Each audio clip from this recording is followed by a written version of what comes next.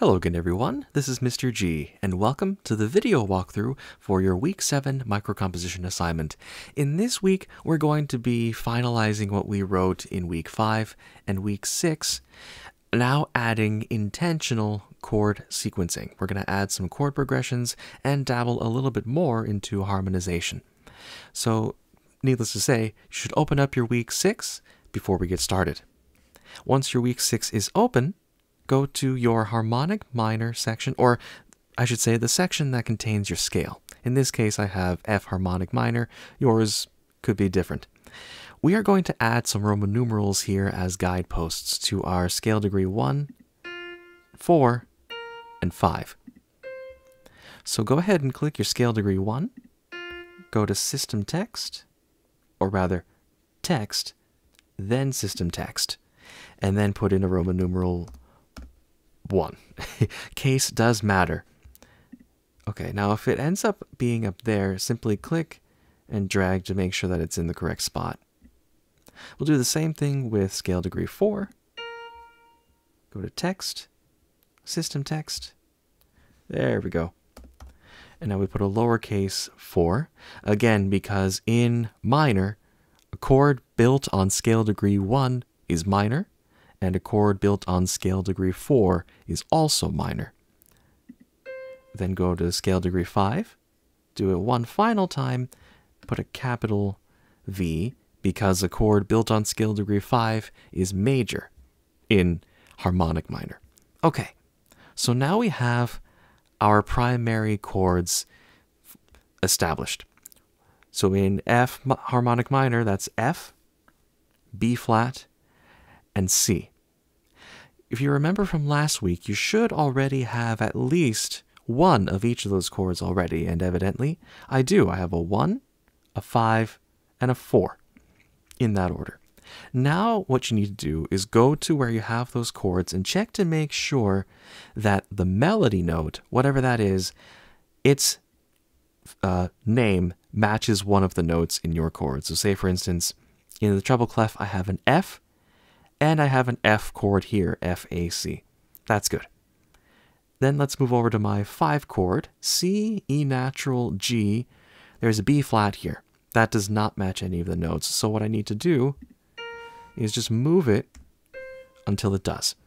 So now that C matches one of these notes in the chords. Perfect. Then I go to my 4 chord, B flat, D flat, and F. Now, if you have an 8th note, it just matters about the note that lands right on the beat. So in this case, it's B flat. B flat does line up or match one of the notes in this chord, so I'm solid there too. So once I've gone through and made sure that whatever note is in the treble clef matches one of the notes in the bass clef for each of my primary chords, I need to refresh my memory on what other chords I have just to see what I'm working with and what I need to do to move forward. Alright, I am back. You will also notice that I moved the Roman numerals down to the lower staff just to make it a little bit easier to see and more consistent with my placement of the other Roman numerals.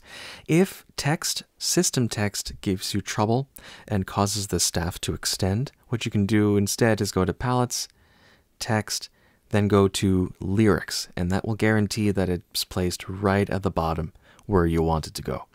Okay, now that I've got the rest of my chords in, I've got a 3, and a 7. Let's double check the requirements first to make sure that I have the right ending and the right beginning. I believe it doesn't matter what I start with, but I cannot end on a 7. It needs to be a 5 or a 1 chord. So let me go ahead and fix that first.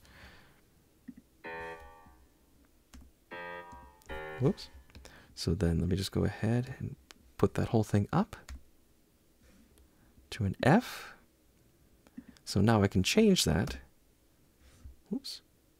Double click. Then click inside, and then you can change it to a 1.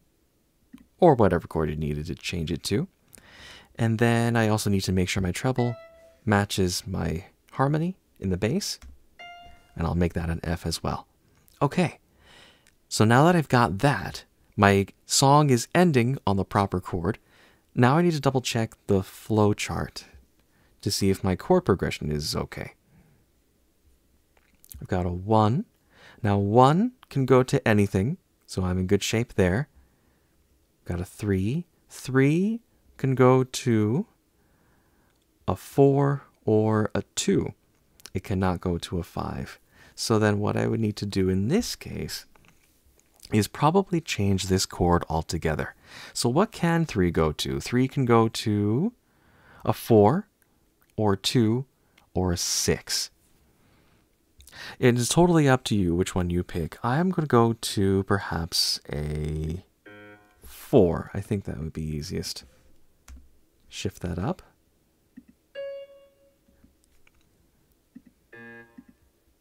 Okay.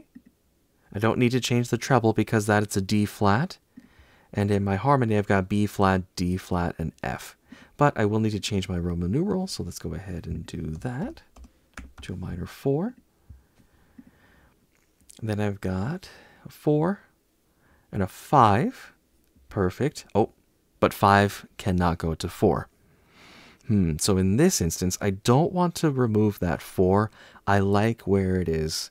So what I can do instead is I'm going to add a harmony here that 5 can go to. I'm going to choose to turn this into quarter notes. And then I'm going to add an F chord here. Perfect. So now let's double check. I've got 1 going to 3. That's good. 3 can go to 4. 4 to 5 to... Oh, let's make sure to add the Roman numeral here. Okay. 1, 3, 4, 5. 1 to 4 to 1. Okay, and my composition is complete.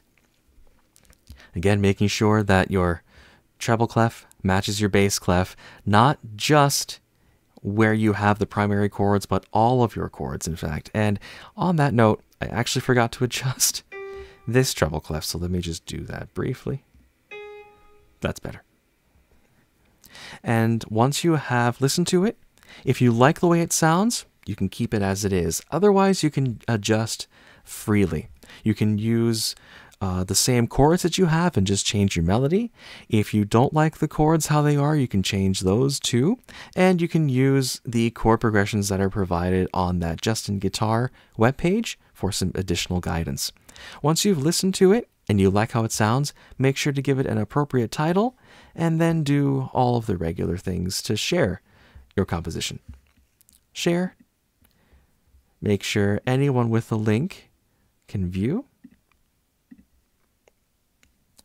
Copy, save, and then paste it as a comment into this assignment. And with that, you are done. If you have any questions, comments, or concerns, or if you need additional help with navigating Noteflight and operating it, just get in touch with me at any time. Music be with you.